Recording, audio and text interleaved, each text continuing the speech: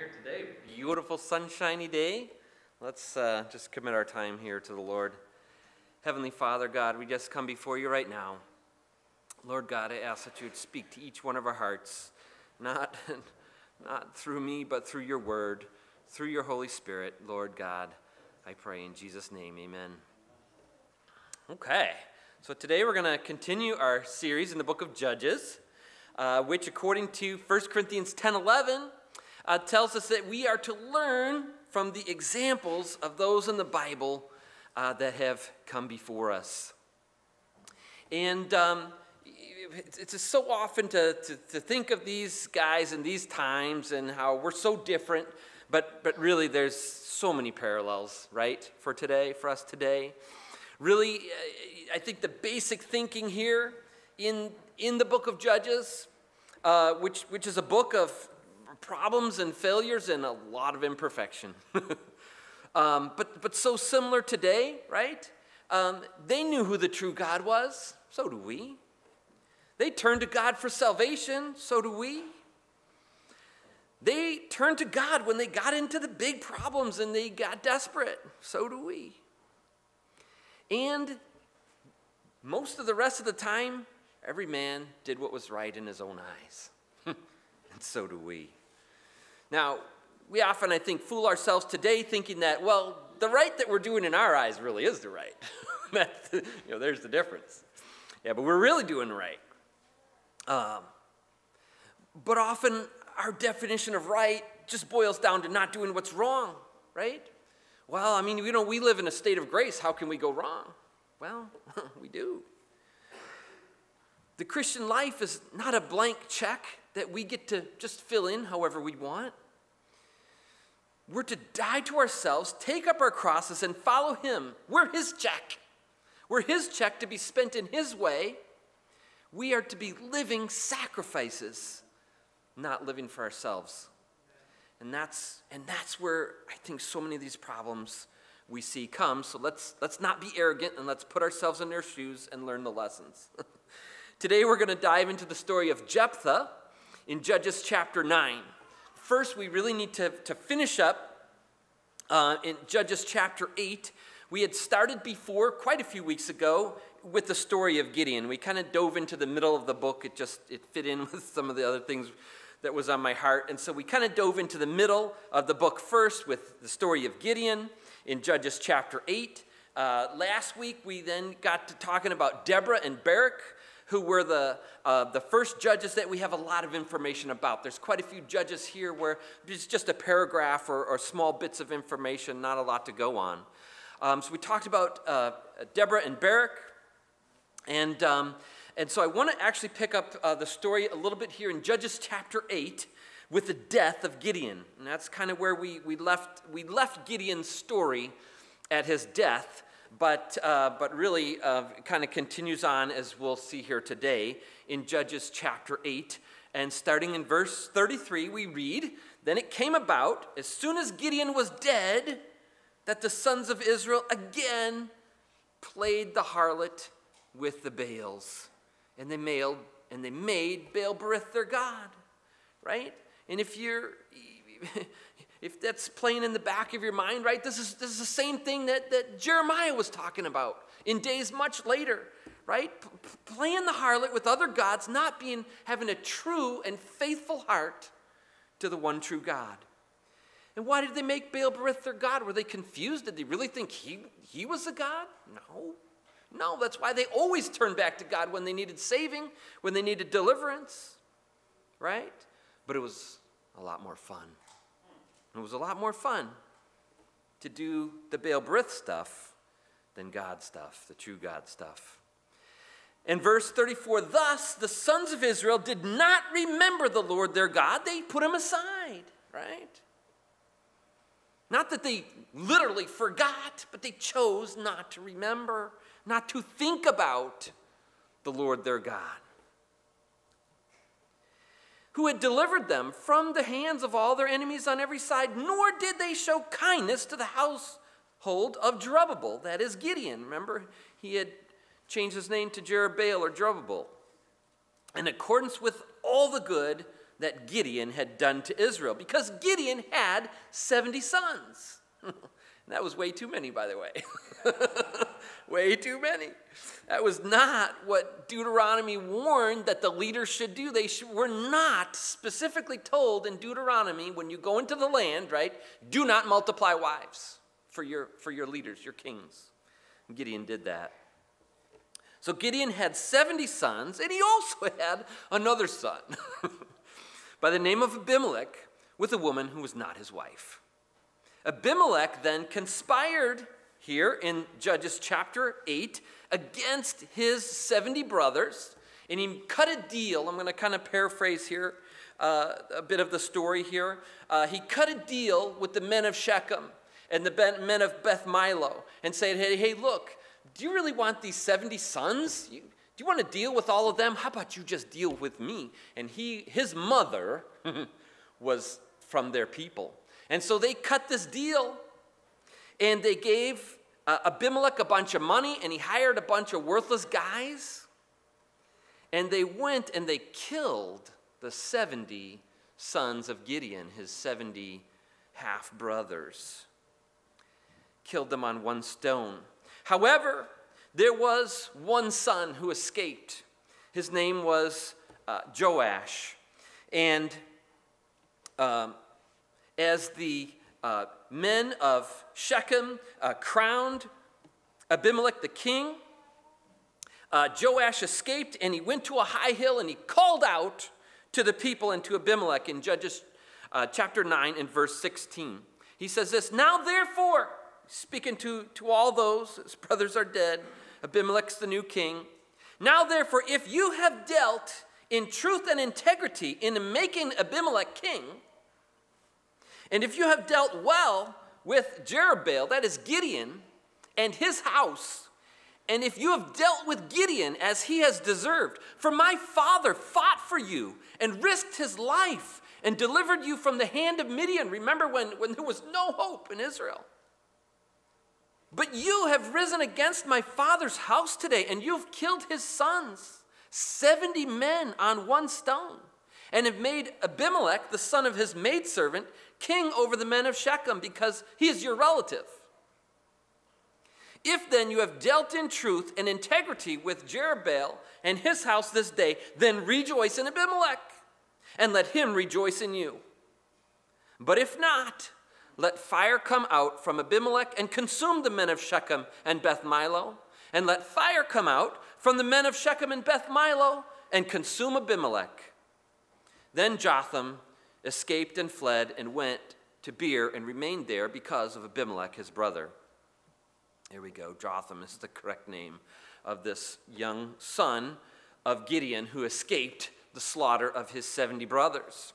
And so he proclaims a curse, a judgment upon Abimelech and the men who made him king, and slaughtering the 70 sons of Gideon. And then throughout the rest of the chapter, Judges chapter 8 and Judges chapter 9, we read the sad story of the treachery of Abimelech against the men of Shechem and them toward Abimelech, and how they end up slaughtering and killing all of each other. And in Judges 9, verse 56, we read the summary here. Thus God repaid the wickedness of Abimelech, which he had done to his father in killing his 70 brothers. And also God returned the wickedness, all the wickedness of the men of Shechem on their heads, and the curse of Jotham, the son of Jerubbaal, came upon them. Godlessness, turning to Baal-berith, ends in tragedy.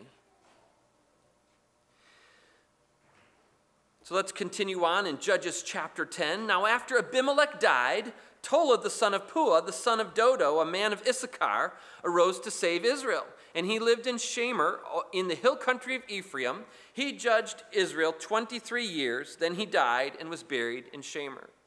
Again, another judge here. Many of these judges we just have small bits of information about. There's really 4 main judges that we have much information about. We're going to get into Jephthah here later today. And after him, verse 3, Jair the Gileadite arose and judged Israel 22 years. And he had 30 sons and rode on rode on 30 donkeys, and they had 30 cities in the land of Gilead that are called Havoth-Jair to this day. And Jair died and was buried in Kamon. So we had two good judges who turned the people back to the Lord. And then we read here in Judges chapter 10 and verse 6, then the sons of Israel did evil again in the sight of the Lord. They served the Baals and the Ashtaroth, the gods of Aram, the gods of Sidon, the gods of Moab, the gods of the sons of Ammon, and the gods of the Philistines. Once again, any god other than the true God. You see, if they were seeking for truth, they would have picked, one of these. No. They're all good enough. As long as it's not the true God. Thus they forsook the Lord and did not serve him. The anger of the Lord burned against Israel. Again, it's not because of imperfection, not because they were trying and failing, right? Because that's what we often do, right? We try and we fail. We're not perfect. Sometimes we fail worse than other times. But they're not trying and failing here. They're forsaking. They're forgetting. They're giving up. They're taking anything but the truth. And this is why the anger of the Lord burns against them. And so we read here, he sold them into the hands of the Philistines and into the hands of the sons of Ammon.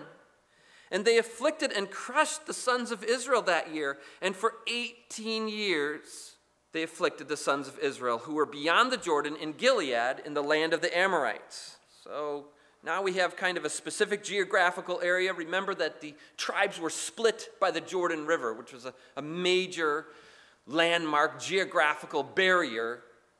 It was difficult to cross this very large river.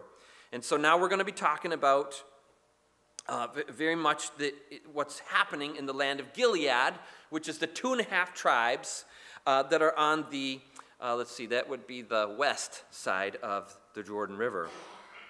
Beyond the Jordan, in Gilead, that's called the land of Gilead there, which was the land of the Amorites. And then in verse 9, it says here that the sons of Ammon crossed the Jordan to fight against Judah, Benjamin, and the house of Ephraim. That's the other 9.5 tribes on the other side, so that Israel was greatly distressed. And at least they're good, as we, when we really get in big trouble, well, we better turn to God. So in verse 10, the sons of Israel cried to the Lord, saying, we have sinned against you, for indeed we have forsaken our God and served the Baals. Because they knew all the way along. It's not like this was really a great revelation. But they've been caught. They've been caught and they know it. But here we read something different that we haven't read yet in the book of Judges. Verse 11, so the Lord said to the sons of Israel, did I not deliver you from the Egyptians, the Amorites, the sons of Ammon, and the Philistines? Also when the Sidonians and the Amalekites and the Maonites oppressed you, you cried out to me, and I delivered you from their hands. Right? So this has been the pattern ever since Joshua. They entered the promised land. Right? They're falling away. They're forsaking the Lord. They're coming back. God's delivering them. And this has been a couple hundred years now, or 100, or probably close to 200 years. He says, look, yeah, I have. I've been delivering you every time you turn to me. But listen, verse 13, yet, even though I've done all the deliverance, you keep forsaking me and serving other gods. Therefore, I will no longer deliver you. Verse 14, go and cry out to the gods which you've chosen. Let them deliver you in the time of your distress. He's saying, you know what? I'm done playing this game right now. You go ask them. I mean, there's your choice. I'm not going to do it this time. Then the sons of Israel said to the Lord, we have sinned. Do to us whatever seems good to you. Only please deliver us this day.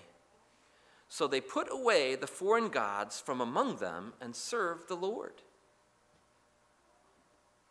And God could bear the misery of Israel no longer. What I've been telling you is that what God wanted from Israel was a heart of faithfulness, not perfection. And these people were not simply destined to fail. They had a choice. If you look carefully at the sequence of events right here in these verses, you can see they sinned, they forsook. God said, all right, that's it. Not doing it. Not doing it. But look at what they actually do this time. They said, okay, we have sinned. Do whatever seems good to us. But they did put away the foreign gods and serve the Lord. And then God had compassion. Not the compassion first. It was a test. Did they really mean it? Because there's been a lot of half-heartedness that's been going on. But they did really put away the foreign gods and truly serve the Lord. And then God says, I can't stand it. They're being faithful. Way imperfect, but they're being faithful here. And he could bear the misery no longer. Our God is so merciful, so good when we don't deserve it. I mean, they really deserved to, like he said, you know what, just you go cry to all these gods that you picked, and let's see how that works for you. But God's heart is turned when they said, all right, do whatever seems good to you, but you know what? We really are going to serve God this time. And they did, and God has mercy. Amazing.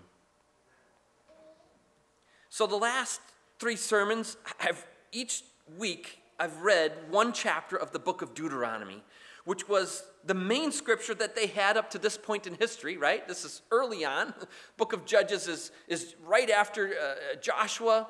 And so they've really got Genesis, Exodus, Leviticus, Numbers, Deuteronomy, and maybe Joshua, if that's been all written at this point. Probably so. That's it. And Deuteronomy, remember, was the playbook, the manual, the instruction manual. This is what you're supposed to do when you go into the land, into the promised land. And so I want to read another chapter because this really plays into what we've been talking about here, about faithfulness, a faithful heart, not perfection. Listen to Deuteronomy chapter 30, verse 11. For this commandment which I command you today is not too difficult for you, nor is it out of reach. That was proven by Joshua because he was successful. It was proven by Gideon. It was proven by Deborah and Barak. And it is proved again here in Judges chapter 10. Because before God says, God says, I'm not going to deliver you. You just go pray to these other gods. They turned. They did put away the foreign gods and serve the Lord. And then God's mercy comes. Because it wasn't too difficult. If it was about perfection, if it was about just keeping the law so much better than they did, it would have been impossible, right? I mean, it really would have. That's not what God was after at any point of this time. The commandment which I command you today is not too difficult for you. Well, keeping all the commandments, that's impossible. That's more than too difficult. That's impossible. But what God is wanting is a faithful heart, which is possible. We can turn our hearts to God.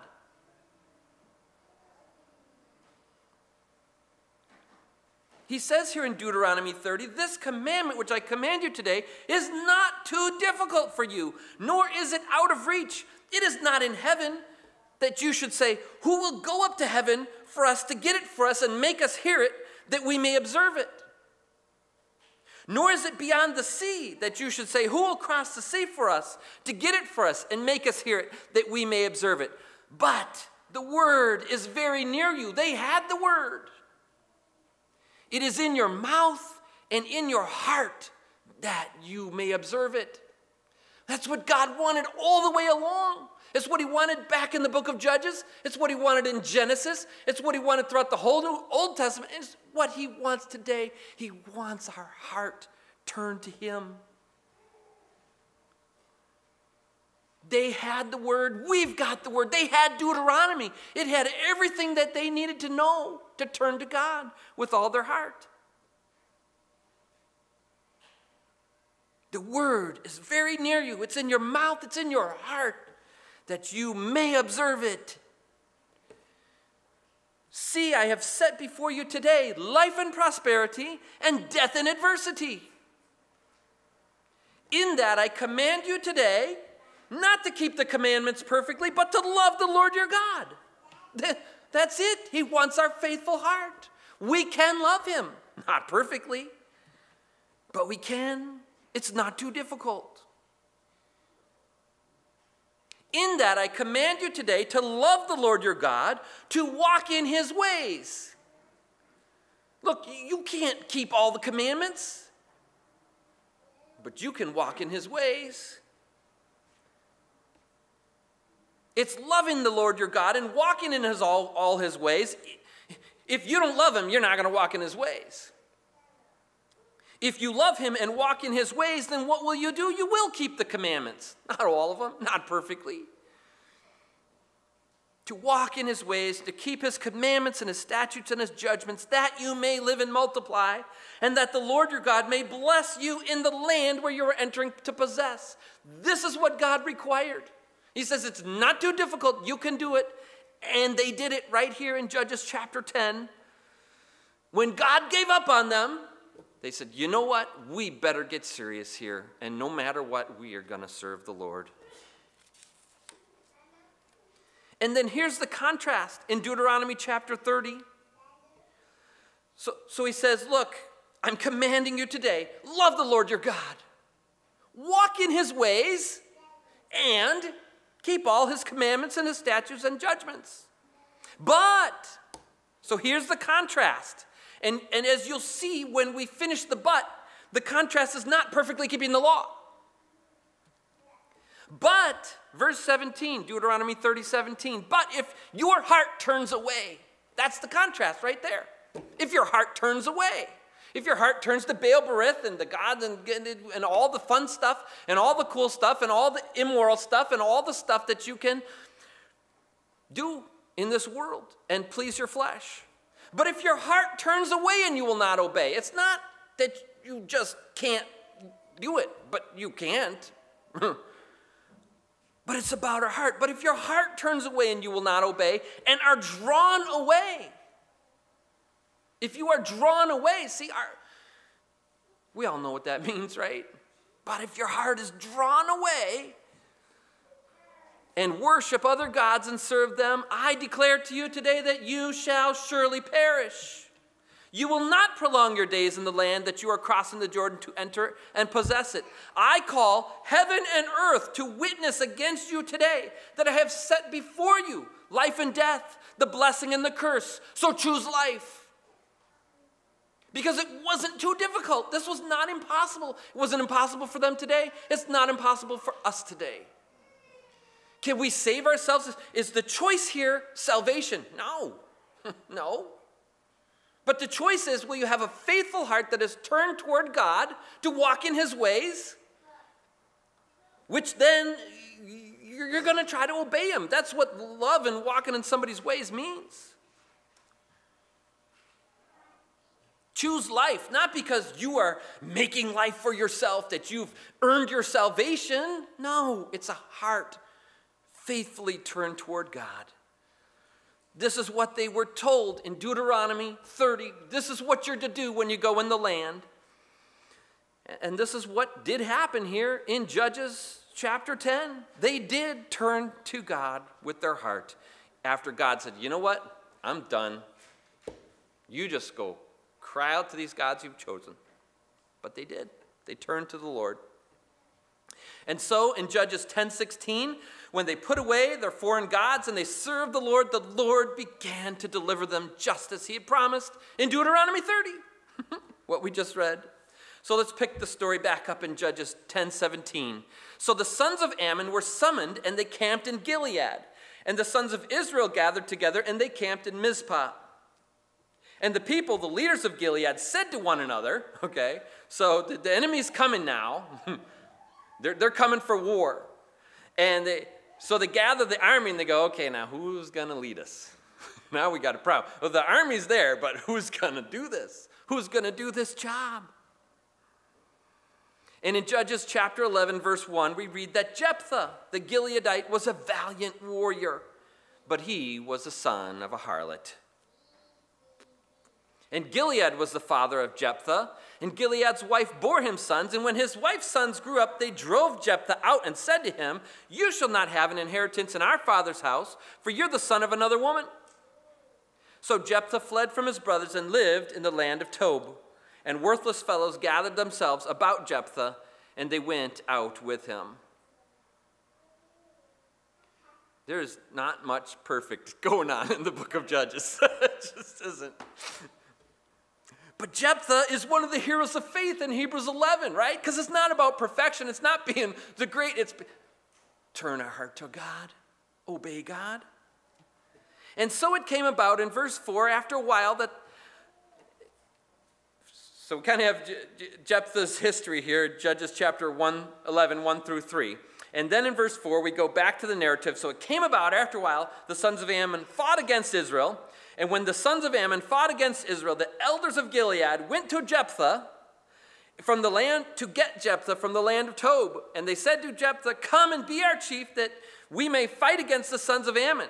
Then Jephthah said to the elders of Gilead, "Did you not hate me and drive me out of my father's house? Why have you come now when you're in trouble?" And the elders of Gilead said to Jephthah, "For this reason we have now returned to you, that you may go with us and fight with the sons of Ammon and become head over all the inhabitants of Gilead." So Jephthah said to the elders of Gilead, "If you take me back to fight against the sons of Ammon, and the Lord gives them up to me, will I become your head?" And the elders of Gilead said to Jephthah, "The Lord is witness between us. Surely we will do as we have said." Then Jephthah went with the elders of Gilead, and the people made him head and chief over them. And Jephthah spoke all his words before the Lord at Mizpah. And so Jephthah also had a heart for God.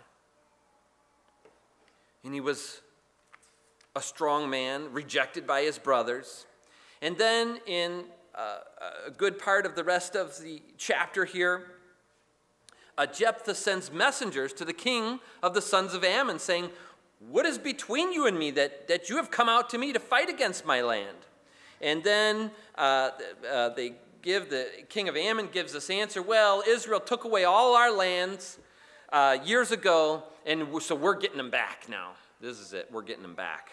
And then Jephthah goes back and gives the king of Moab and the people of Moab a history lesson of what God did and how Israel, if you remember, as they were getting ready to enter the promised land, God told them not to fight at first against these people, but they asked permission. May we go through your land. We'll pay for the food, we'll pay for the water. We need to get to our land across the Jordan. And all these countries refused, and they were suspicious. And then the Amorites not only just refused, but they came out to destroy Israel. Israel destroyed them, and they took the land. And that's what happened. So Jephthah gives them this history lesson here in Judges chapter 11. And we'll pick up the story maybe with verse 23. Where Jephthah says, "Now the Lord, the God of Israel, drove out the Amorites from before his people Israel. Are you then to possess the land?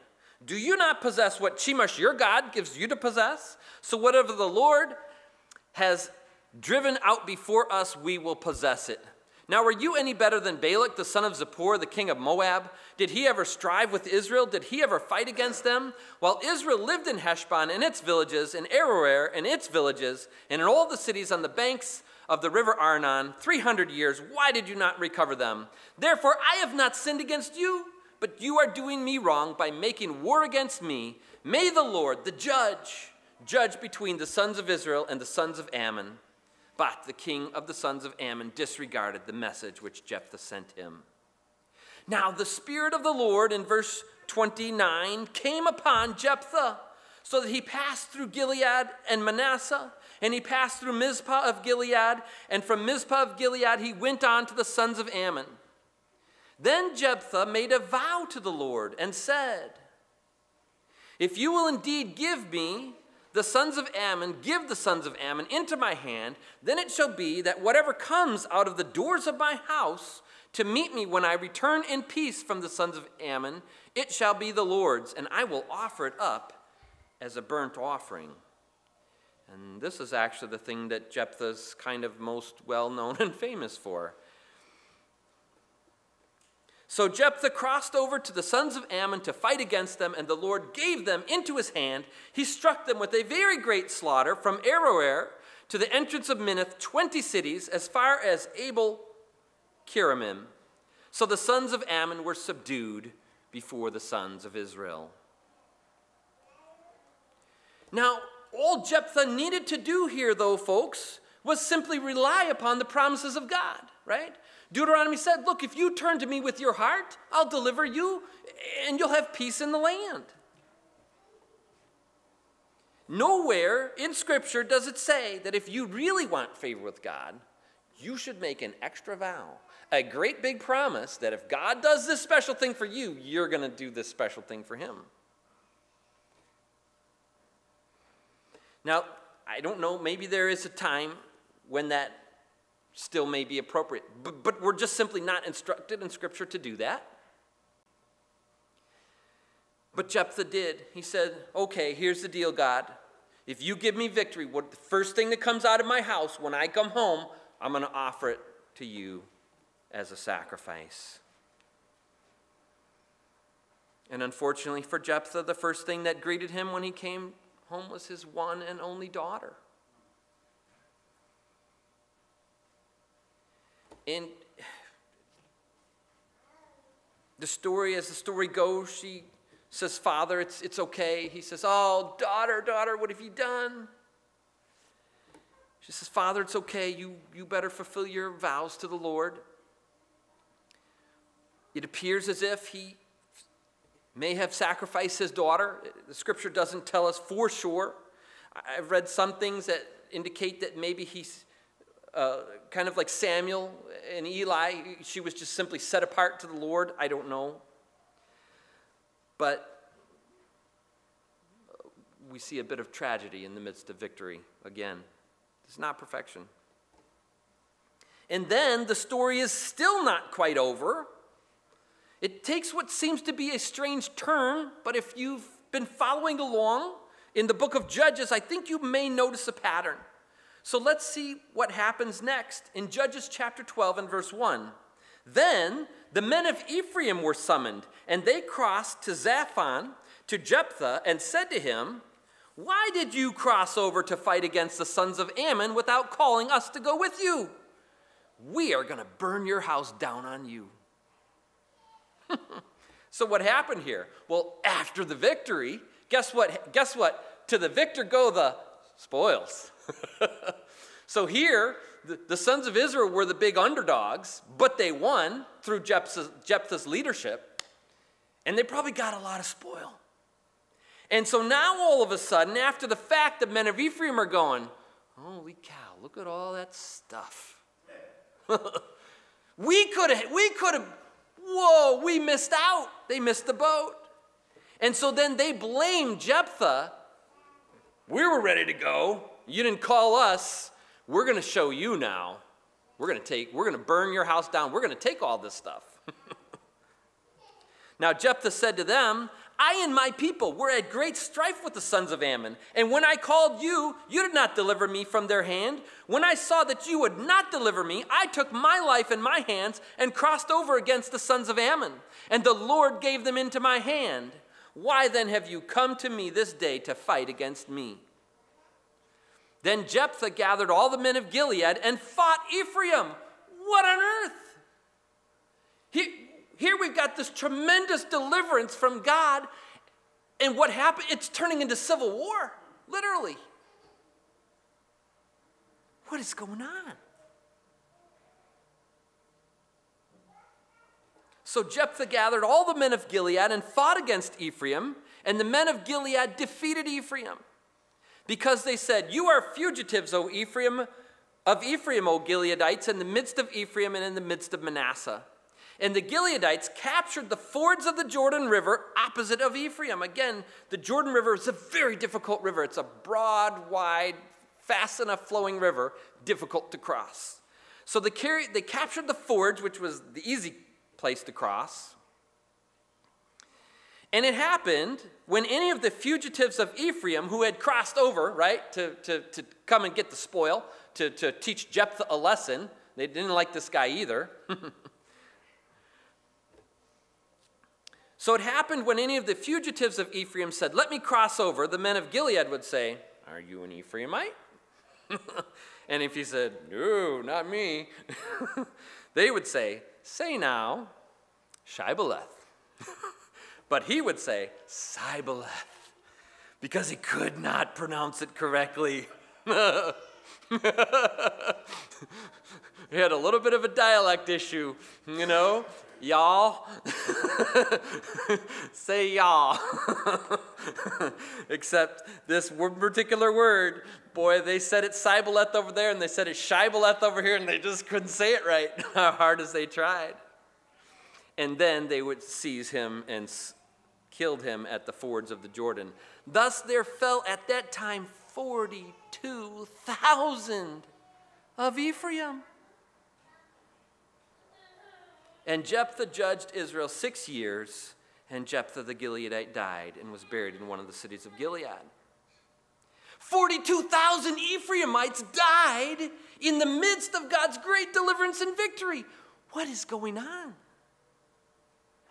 But do you remember the pattern? What happened when Deborah and Barak went and fought? Right? Remember Miraz? Miraz, the city that would not come to the help of the Lord, was cursed by God and never heard of again. Do you remember what happened when Gideon was fighting against the Midianites and he was pursuing the kings of Midian? And he came to his brothers in Shechem and not Shechem, but Penuel. And they said, "Oh, we're not going to help you." Gideon went back and he killed all those men.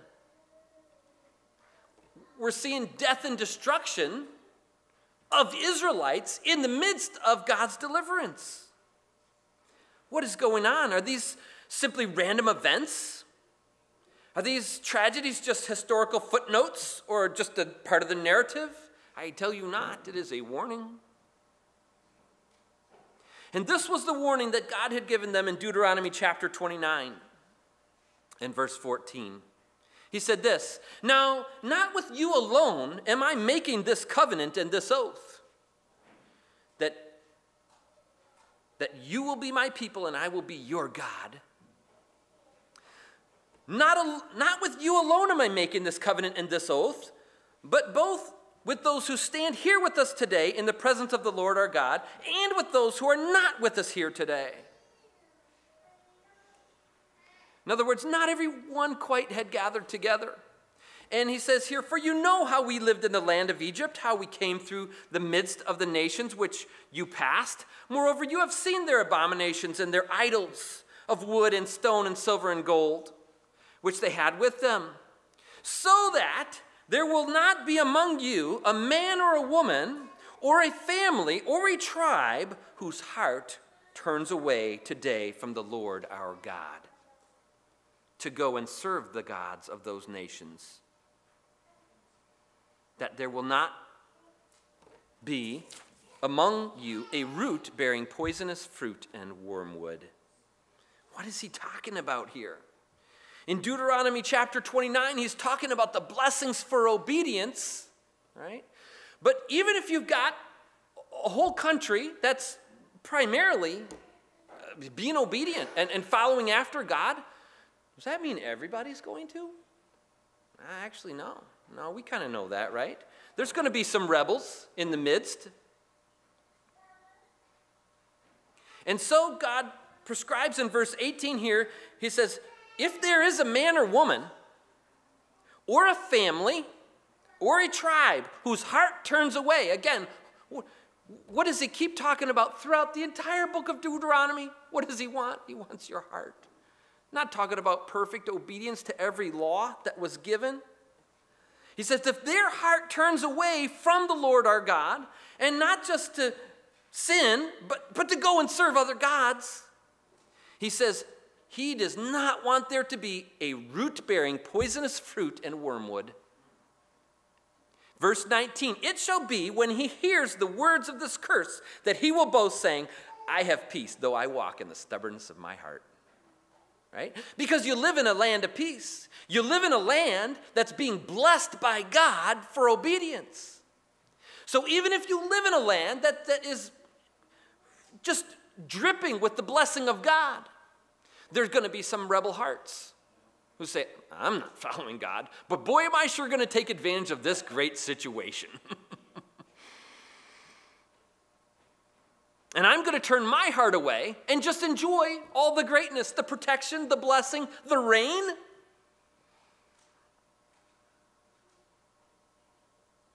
That is a root bearing poisonous fruit and wormwood. And it shall be, here, verse 19 again, it shall be when he hears the words of this curse that he will boast, saying, I have peace, though I walk in the stubbornness of my heart, in order to destroy the watered land with the dry. Verse 20, the Lord shall never be willing to forgive him, but rather the anger of the Lord and his jealousy, because it's not about perfect obedience to the law, but it's about a heart turned toward God. But the anger of the Lord and his jealousy will burn against that man or that woman or that family or that tribe. And every curse which is written in this book will rest on him, and the Lord will blot out his name from under heaven. The Lord, verse 21, will single him out for adversity from all the tribes of Israel, according to all the curses of the covenant which are written in the book of the law. And that, I believe, is exactly what we're seeing here with those cursed in Meroz, the Tower of Penuel that would not help Gideon. And now here we see practically 42,000 of Ephraim. This is not just a random, they got a little jealous and whatever. I believe this is absolutely that their hearts were not turned. And so God allowed them to well up this jealousy and this bitterness and this greed to go take the spoil and be destroyed. Because God said, he promises, when you go in this land, and I'm delivering, and I'm blessing the land, which is exactly what he was doing through Jephthah here, but you've got a tribe or a family or a man or woman whose heart is turned away, they will be destroyed.